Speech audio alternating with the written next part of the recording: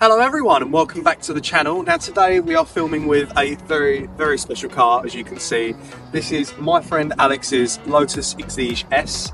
It is a 2016 car. It is a lovely shade of grey, as you can see. It also sports a automatic gearbox instead of a manual, and a few other interesting bits that you'll see as we go around that makes this a very unique spec.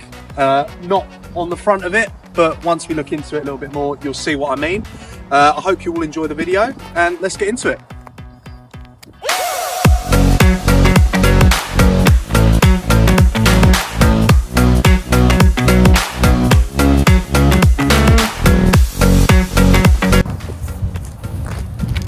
Now, before we start talking more about the Lotus in hand, I did want to mention quickly we are at the beautiful North Weald airfield. So we are here at the day of a car and bike meet.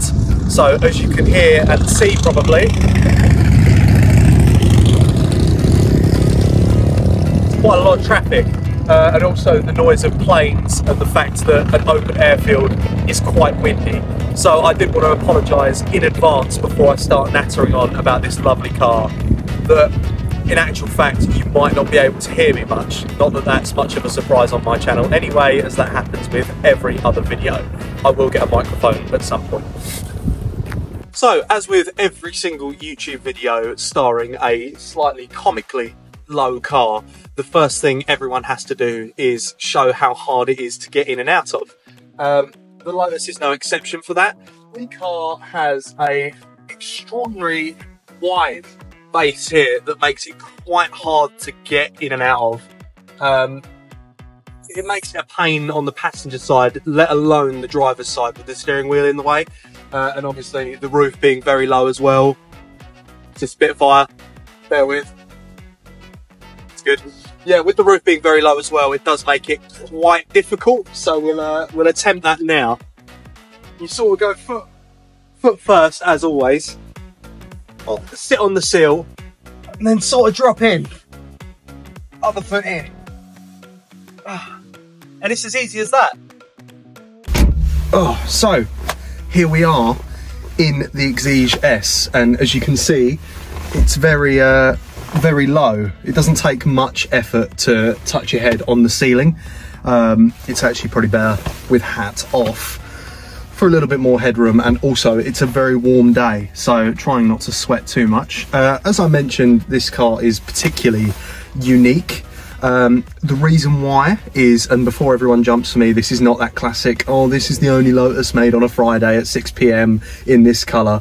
This car is technically a one of one, as far as you can stretch that term. This is the only Lotus, and I have to remember this perfectly, it's the only one in grey with an automatic gearbox with red stitching. Now, I think that's pretty broad. You'd think that there'd be more than one with red stitching grey car that doesn't like a manual, but here I am sat in the only one. It's an interesting thing to think about, really, that maybe it's because Lotus is a bit of a niche brand and it attracts, I hope Alex won't mind me saying, the weirder customer, that such a common spec as grey with red stitching wouldn't be more common. But here we are, as I say, sat in the only one. The interior is, other than quite small, actually particularly comfortable. I've done a fair few hundred miles in this car in the passenger seat. I've never driven it. Alex is very precious about who he lets drive his car, which is totally understandable considering what a lovely thing it is. Yeah, it's comfy. You'd be surprised because, as I'm sure you saw in some of the other footage I got, it's a little bit tight in here. It's, you know, knee to knee. You're very much up against the driver, or the driver's up against the passenger, I should say. It can be a bit of a struggle to get comfy in cars like this, but this one does it so effortlessly. And of course, with the sound of the V6 supercharged engine screaming in your back ear, it is literally behind a very thin piece of glass just there, and every time the driver puts his foot down, you can look back there and you will see the engine tweaking away, moving everywhere. It's a really great noise and view. yeah, there's not much more to talk about in terms of interior, to be honest. It's, as I say, an automatic with the paddles. I believe it to be a 6-speed, could be a 5. Rev gauge goes up to around 9,000 RPM. Its top speed is about 165, 170 miles an hour. I'm really sorry, I'm trying not to look. A Spitfire has just landed in the background. I'll show you that very quickly. There's Alex there filming it. I believe you can see just there's a Spitfire. Pretty cool. Put that back on there. My bad. Sorry. I'll cut that. So we're back. Yeah, so 170-ish miles an hour top speed. It's about 350 bhp, I think. I might double check that. The car's turned on. Alex, it's about 350 bhp, isn't it? Yeah. Yeah. So yes, I can confirm from the Lotus encyclopedia that is the owner. This is 350 horsepower, but this is not the 350 model that also had the exact same engine, exact same amount of horsepower, but just different body panels, apparently, which is classic Lotus, isn't it? But yeah, so what else are we at? We're at, you know, nice black leather, as I say, red stitching. The car is treated with these lovely brushed aluminium looking pieces on the steering wheel. The very small excuse for a glove compartment, probably just water bottle holder. A few areas down in the footwell, including the pedals and the handbrake. There is also the brushed aluminium on the sides, and you can have it on the floor, but this one is carpeted. I should also mention, due to the interior, this is technically an interior thing, I think, this is a convertible. There's a few little Torx bits here, 1, 2, 3. Unscrew those, the roof pops off. It's pretty cool. I've never actually experienced it with the roof off, and unfortunately Alex doesn't have the tool to do it with him today, but it'd be cool to see in the future, obviously. Fun fact as well, when you take the roof off, it reveals a sticker saying don't take the roof off, you will die. So that's a fun one. Yeah, Lotus is just a brand that's full of quirks, isn't it? It's really fun. I think that's about it in terms of interior. Storage space, there's a little netted thing back here, as I said, no glove box, just like a water bottle holder type thing. There's a few little cubby holes and stuff, no door pockets, obviously. Other than that, not much to go into really. It's pretty simple, and that's kind of why I love this car, because it's simple, raw, angry. It's great fun. Very loud as well.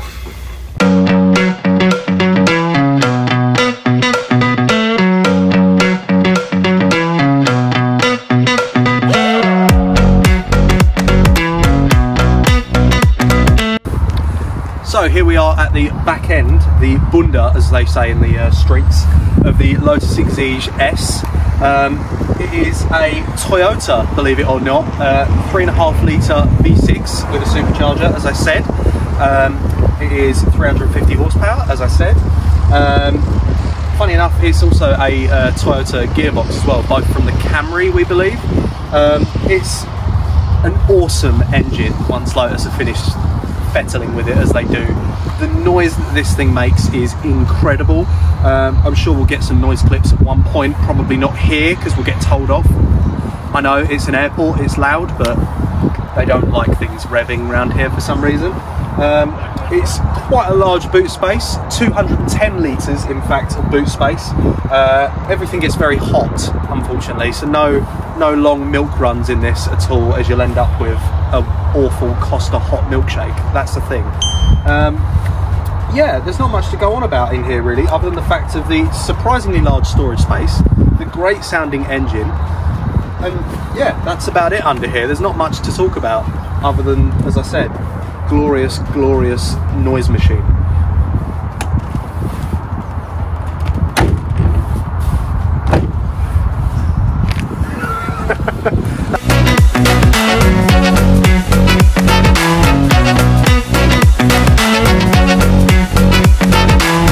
So, although being a stock setup, I like to do the whole wheel check on cars, obviously. We have the totally stock Lotus Exige S wheels in black. Also a little Lotus tyre cap, which I'm a big fan of. We have the Michelin Pilot 4s, not 4Ss. It is also on Lotus Motorsport Nitron suspension, which is a very fun short name in layman's terms, it just basically means the car has adjustable ride height and adjustable dampers to make the car either harder or softer to be in, which obviously does absolutely nothing when you're in a Lotus Exige because it's very rough no matter what. Other than that, there's not much to go on really. Nice Lotus brake calipers, nice big red and silver logos there. You know, the classic iconic yellow and green centre caps. It's pretty bog standard. As I said, it's a completely stock car, so no modifications to be seen, as it should be, in my opinion, with a car like this. I think it looks great as it is, sounds great as it is, and it drives great, so I don't think there's much needed to be done in terms of modifications. It's pretty great.